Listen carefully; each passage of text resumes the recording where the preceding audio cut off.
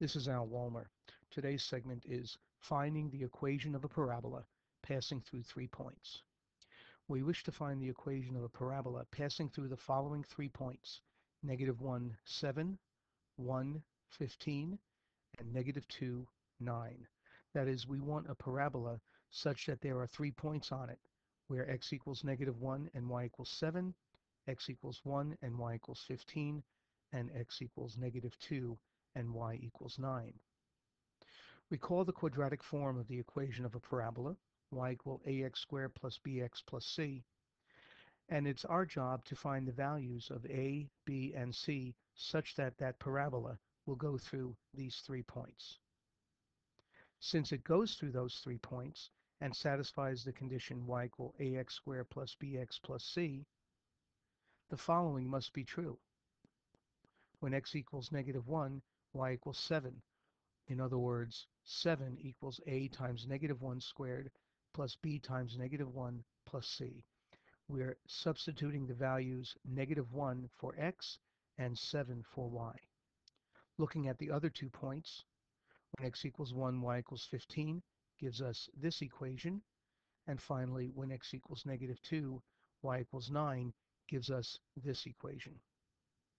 If we simplify these equations, we get 7 equals a minus b plus c, 15 equals a plus b plus c, and simplifying this last equation, 9 equals 4a minus 2b plus c.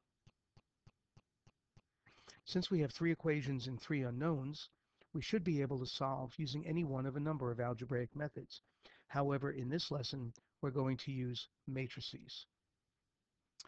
The equations 7 equal a minus b plus c, 15 equal a plus b plus c, and 9 equal 4a minus 2b plus c can be represented by the matrix equation ax equals b if a is the coefficient matrix, x is the variable matrix, and b is the constant matrix.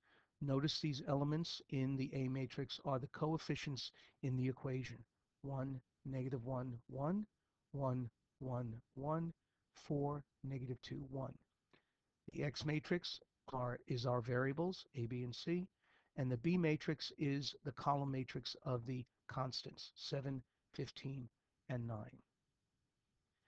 If AX equals B, then the solution is found as X equal A inverse B, and we will perform this operation using our calculator.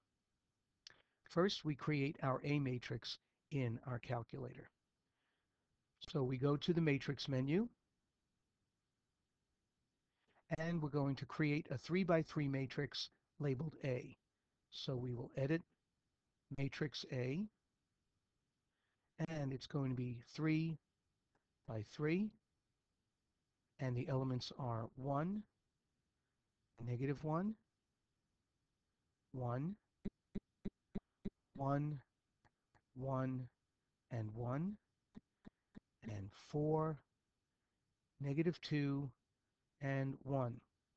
Notice when you use negatives, you use this negative symbol. This symbol here is for subtracting one number from another. To signify a negative number, you use this key right here. All right, now we've created matrix A in our calculator. We now want to create matrix B. So we go back to the matrix menu, and we edit matrix B. And matrix B is going to be a 3-row by 1-column matrix, so it's 3 by 1, and the elements are 7, 15, and 9. And now we've created our B matrix. Now that we've done that, we perform the operation A inverse B. So we go to a clear screen, and we call up the matrix menu, and we bring up the name matrix A by hitting enter. We add the inverse symbol right there, and then we go to matrix again and bring up the name of matrix B, and then we hit enter, and that gives us 2, 4, 9. So the solution to the set of equations is a equal 2, b equal 4, and c equal 9. Therefore, our parabola is y equal 2x squared plus 4x plus 9. Let's see if we have it right by plotting the 3 points as well as the quadratic function. Here we have a math table in Notebook. I'm going to select the table, and under Math Actions, I'm going to select Generate Graph. And let's add the ordered pairs, and let's look at that. And we can see those are the 3 points, negative 1 comma 7, 1 comma 15, and negative 2 comma 9. And it appears that a parabola could go through them. Here is 2x squared plus 4x plus 9, and I'm just going to grab this handle and bring it into the graph, and we can see that in fact that is the parabola that goes through those 3 points. This is Al Walmer, and I'll see you next time.